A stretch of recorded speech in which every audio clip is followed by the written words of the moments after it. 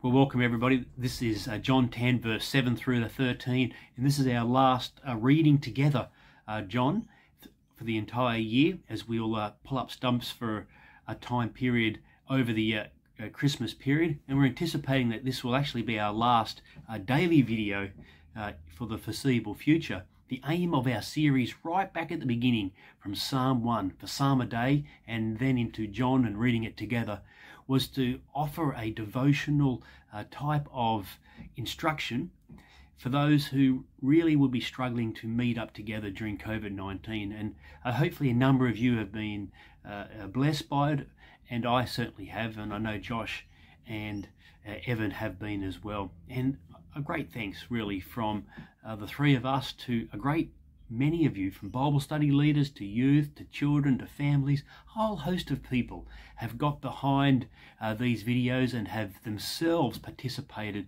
and I myself have found that greatly encouraging as well.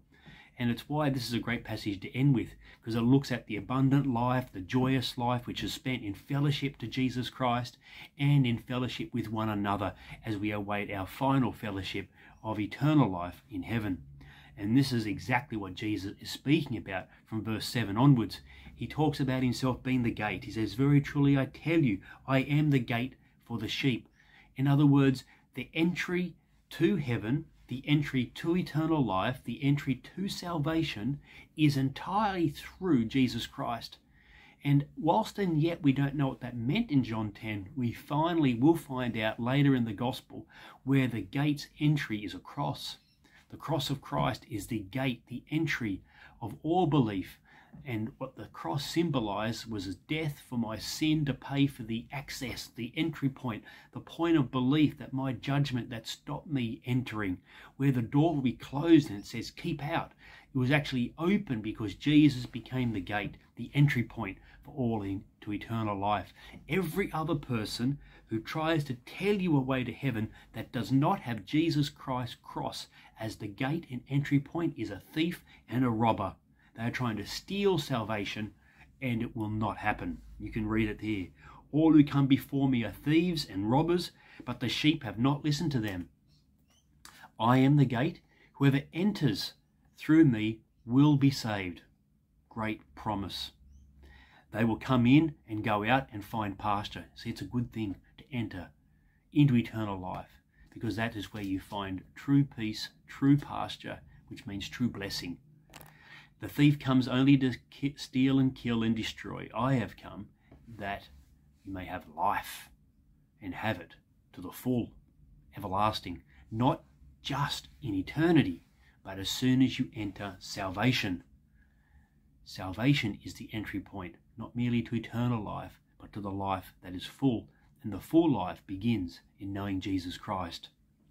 He then goes on to the second metaphor in verse 11, "I am the good shepherd. The good shepherd lays down his life for the sheep."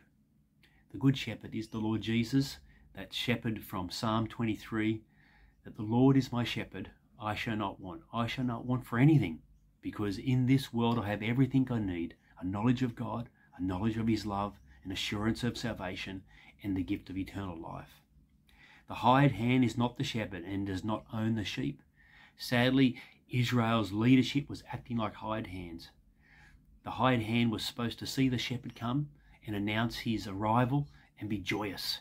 But the hired hand, and sadly, deserted true Israel, and Jesus is casting judgment upon them. The hired hand is not the shepherd and does not own the sheep. So when he sees the wolf coming, he abandons the sheep and runs away. Then the wolf attacks the flock and scatters it. The sad reality is that leadership of Israel fled from Romans, from all who came before and after, and sometimes even in churches we have those who act like wolves, and there are those who do not call them to account. But the Lord Jesus, he resists all wolf attack, all spiritual attack, and the sheep listen to his voice and follow him. There is no spiritual attack that can be sustained against the church that is under Jesus Christ.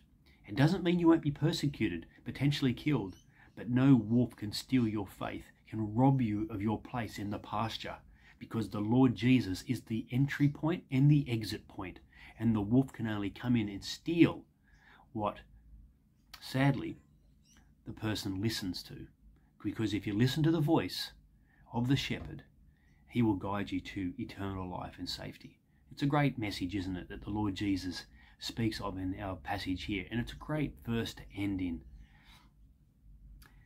I am the good shepherd. I know my sheep, and my sheep know me. Just as the Father knows me and I know the Father, I lay down my life for the sheep. There's the entry point. The shepherd cares for the sheep so much that he would die for the sheep in order to become the gate, where the gate is a cross, and entry to eternal life is entirely predicated on your response to the shepherd's laying down his life for you. I hope that before this Christmas, you and others will continue to see in Jesus Christ the eternal Son of the Father, who as the Good Shepherd laid down his life for the sheep and became the gate, the entry point, the cross that opened the gate of glory to all who would come in. Amen.